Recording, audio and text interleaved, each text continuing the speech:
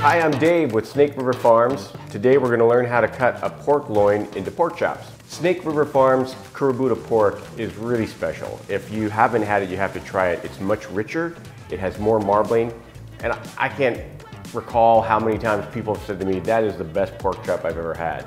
So this is a Snake River Farms 1/3 boneless pork loin. So it's exactly that, it's 1/3 of the full loin. This is one of my favorite products because it's a great price. It's delicious to use as a roast, but it's awesome to cut your own pork chops. We're gonna cut them about 1.25 inches thick, which I think is about ideal. They are nice and juicy in the middle, and it still gives you that meaty bite. I'm gonna say this is about it right here. And what we wanna do is cut this in one stroke in one direction. So it's gonna have to come back here. Look at that. Now we just repeat.